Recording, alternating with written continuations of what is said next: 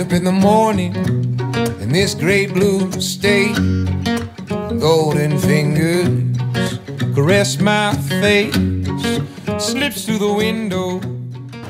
Guys, welcome to ASFN. Spring is upon us, and that means summer fish are coming. I'm going to do a tennis racket string trace that we use for catching diamonds, honeycombs and sandies. Very simple. It works extremely well. It's very high abrasive resistant tennis racket string, and it's got quite a bit of stretch in it.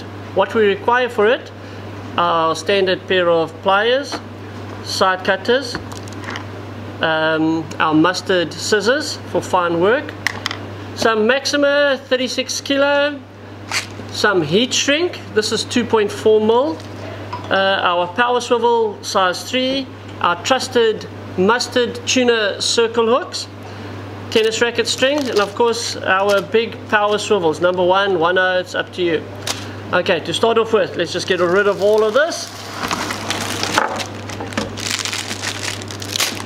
Tennis racket string you can purchase from most sports shops. It's just your standard tennis racket string that they use. There's nothing fancy about it. 1.3 mil, 1.4 mil. Wilson's does work the best by far. We're going to take about 1.5 meters. Quickly do this.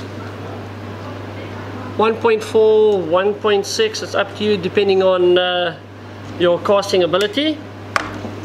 Okay, so that's our tennis racket string.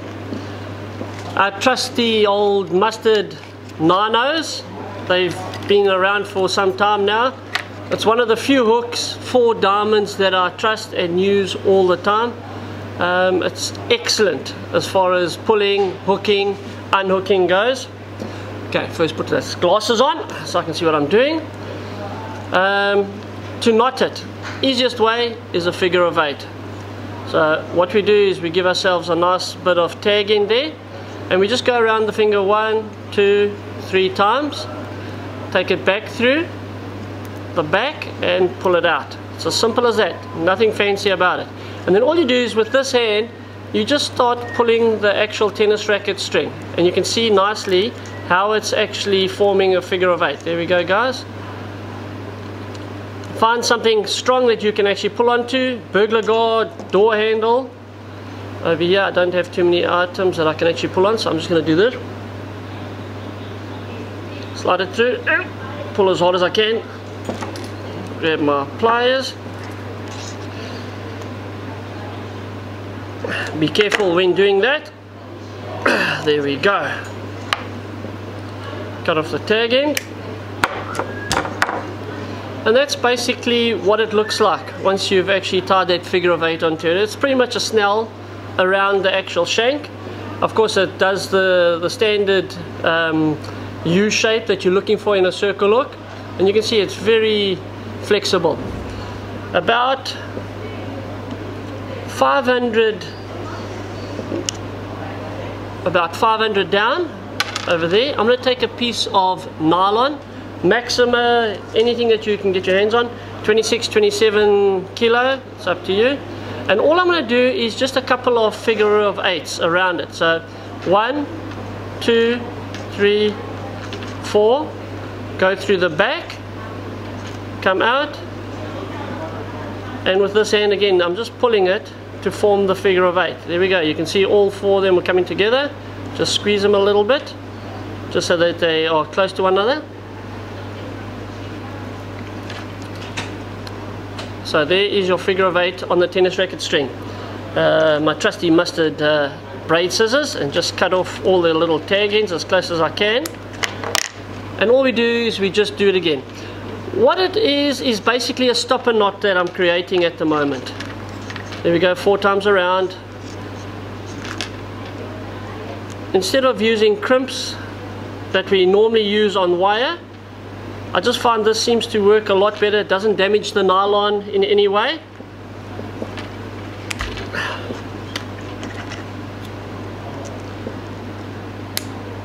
Some people use a little bit of super glue, which won't damage the tennis racket string. Let me just cut that off nice and neatly. So there we go. There's our 2 stopper knots. we don't push them up against one another, because again we're going to be using heat shrink, and heat shrink needs something to bite into to actually stop the knot from moving. So we give a little bit of space between it over there. Just a little trick. Take a bit of our heat shrink, start from the top, slide it down. A little bit of lubrication, like that. Now, a little trick that I've learned whilst doing it is if you actually move it down to where the knot starts over there, just give it a little bit of, not even a mil of actual plastic going over the knot, and allow a lot more on the left hand side of the actual thing. This is going to suck down tight. The knots are going to suck down over there where the actual heat shrink hugs into it, and it won't move. The longer you make this, the less chance you've got of actually making this whole thing slide down if you throw too hard or if you haven't tied a good knot. Okay, now what we're going to do is heat from a kettle definitely works the best. So I'm going to quickly run through to our tea room and just melt this quickly. I'll be 2 seconds.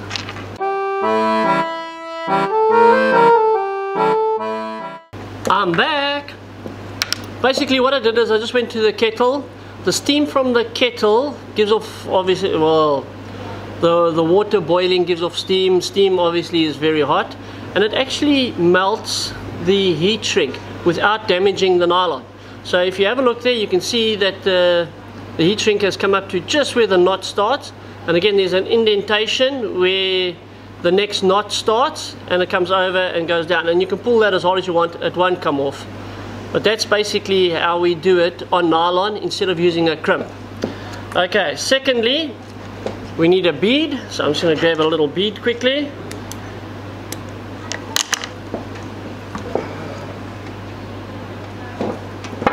Little clear bead. You know me, I always love my little clear beads. Slide that down to where the knot is. So now you have your clear bead on there. We're going to take our number 3 power swivel.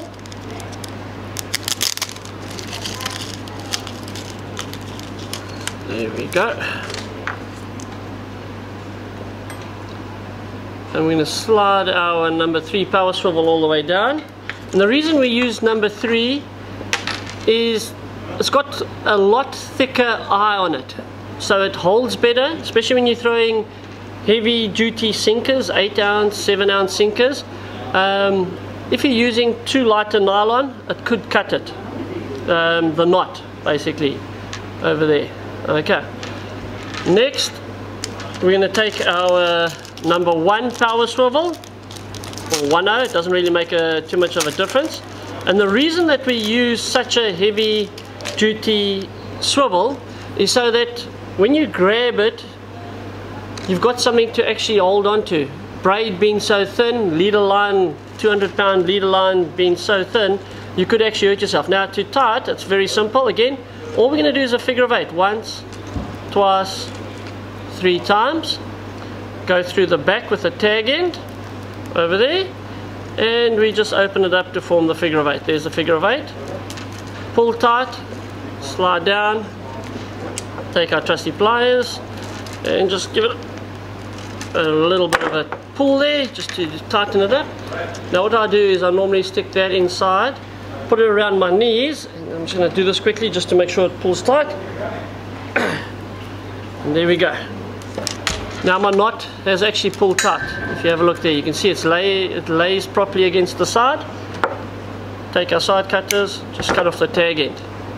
So now when you hold it, at least you've got something to hold on to when you're pulling, when your whoever it is that's helping you has got something to actually hold on to when they're pulling the diamond up. And there's your swivel sliding down it perfectly. Comes to the knot, it stops. Next step is to put our nylon onto our swivel. So very simple. Maxima, I find 36 kilo up to 1 mil, more than adequate for it. Got a nice piece off. Attach that again, just with a plain, simple figure of 8. So let's go 1, 2, 3, back through the back, and there we go. There's your figure of 8. Bit of lubrication, slide it down, pull tight.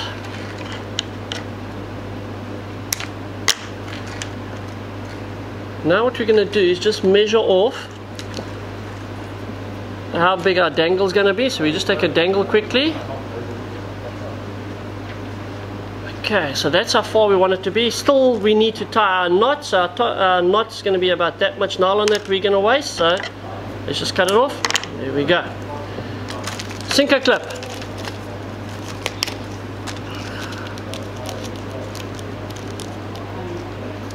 Open up nicely. Grab one sinker clip out.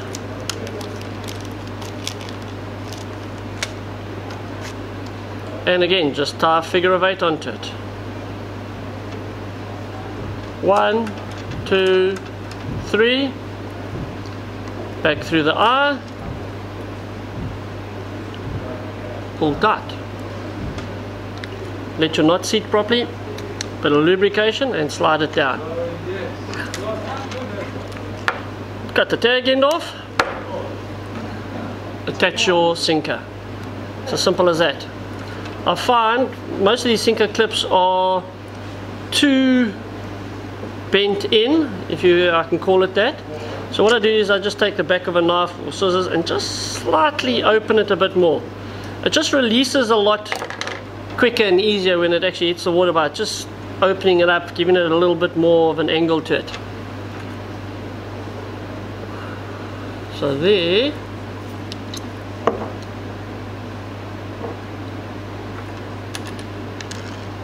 is our entire trace all done.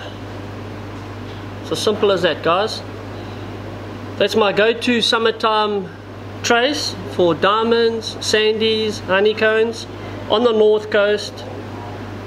Trusty old tennis racket string, can't go wrong with it.